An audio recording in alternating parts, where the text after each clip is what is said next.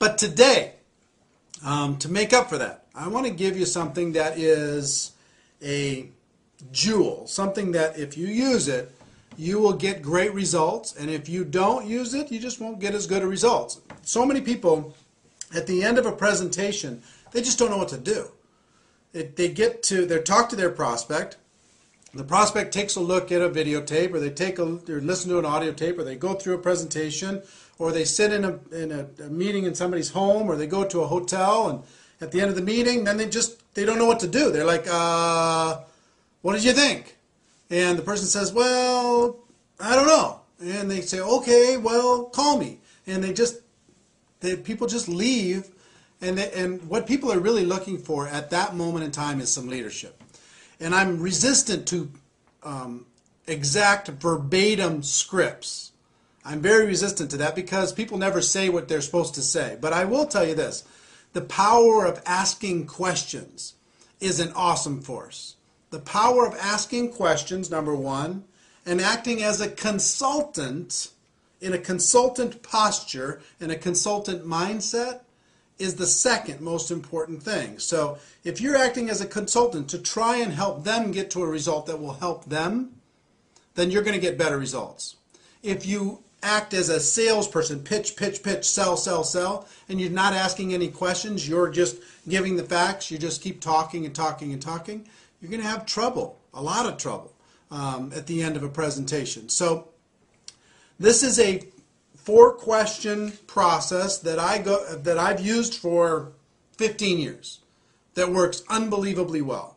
And I've trained a lot of people to use this, used it for a long time, and it's just a remarkable, simple, little consultant-based, question-based process at the end of any presentation. And it goes something like this. Question number 1 to Bob, if I'm talking to Bob. Bob, based upon what you just saw, if you were to get started in this business on a part-time basis, about how much would you need to earn per month in order to make this business worth your time? And then just wait for the answer. So I'm not invested in the answer that Bob gives me. Bob's answer is his answer.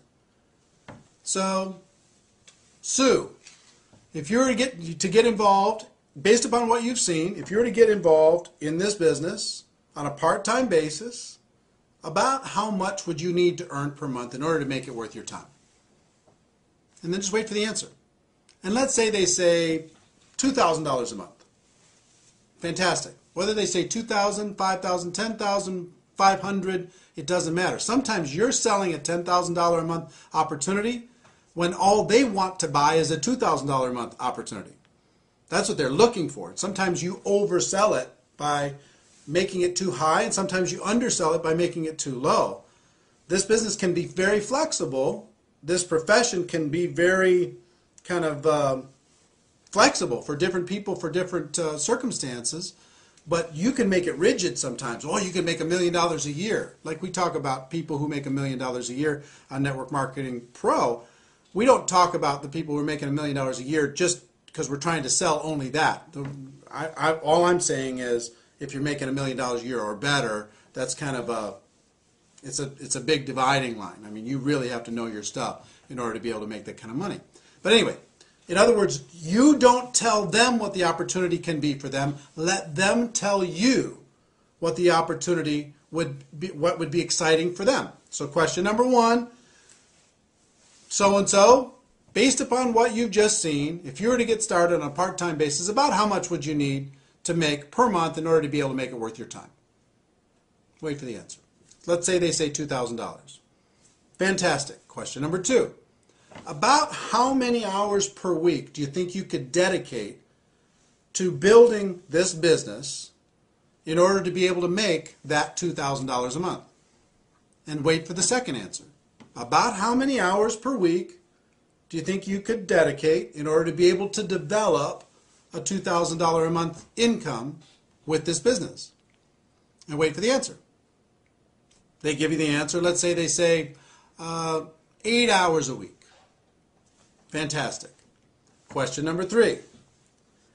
About how many months would you be willing to work those 8 hours a week in order to develop a $2,000 passive residual income? About how many months? And wait for the answer again. About how many months would you be willing to work your 8 hours a week in order to develop your $2,000 monthly passive income?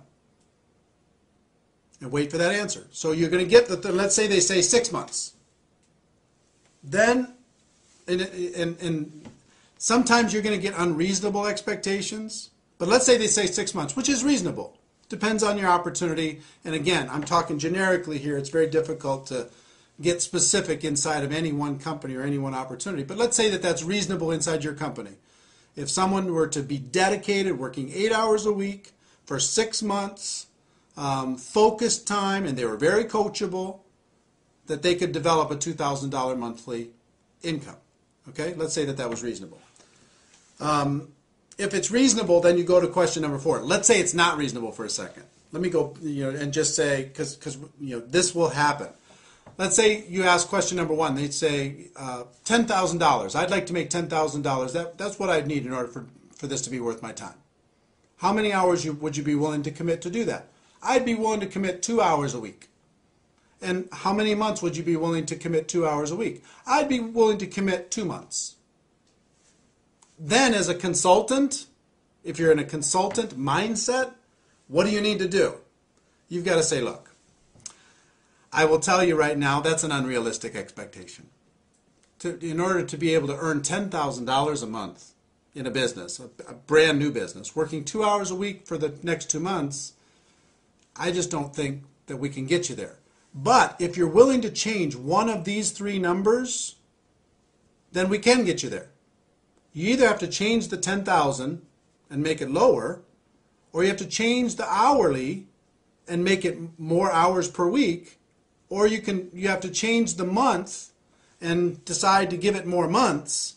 But if you're willing to change one of those numbers, or maybe 2 of the 3 numbers, then I can show you how to get there. But if you're not willing to do that, you know what, this probably isn't for you. You probably have other things that you could do.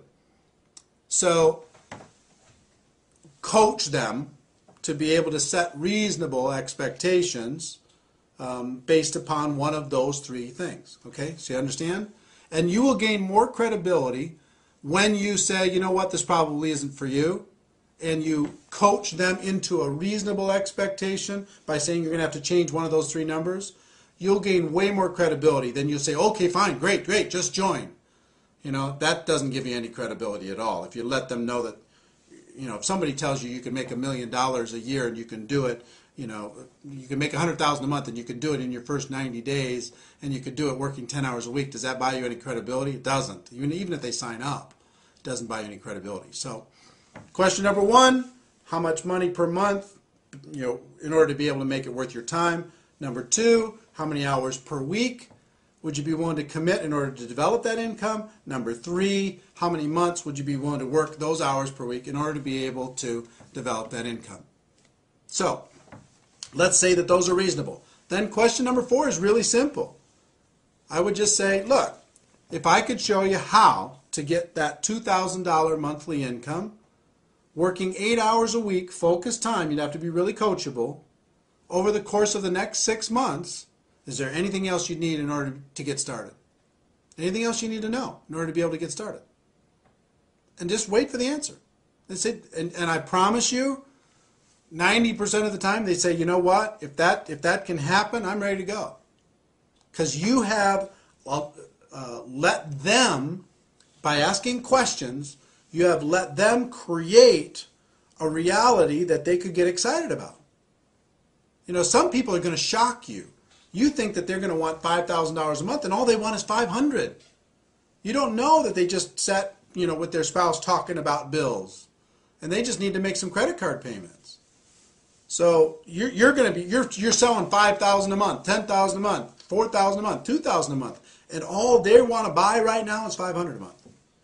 So instead of trying to sell something and you don't know what they want to buy, ask them what they want to buy.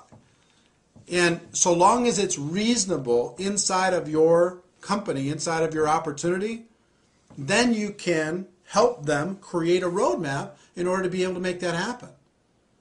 So if somebody's really ambitious and say, you know what, I've got to make something happen. I need to make $5,000 a month because I just lost my job, or this happened, or that happened, or something, there's some crisis happening in our family.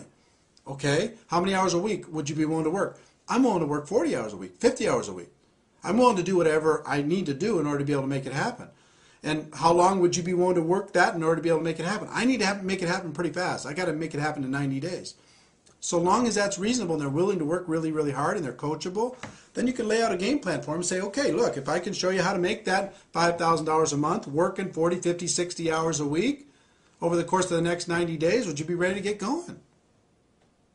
And just wait for the answer. You're acting as a consultant. You're acting as a friend. You're acting as a coach. And if their expectations are unreasonable, then you need to say, you know what, this isn't for you. Sorry. If it is reasonable, then you ask them the question, you help them get started, and then you create a game plan for them that is reasonable in order to be able to make that expectation come to life. I will tell you, if you will utilize this, we haven't talked a lot on Network Marketing Pro about scripts, and this is more about a concept than anything else. Be acting as a consultant, acting as a coach, not acting as a salesperson.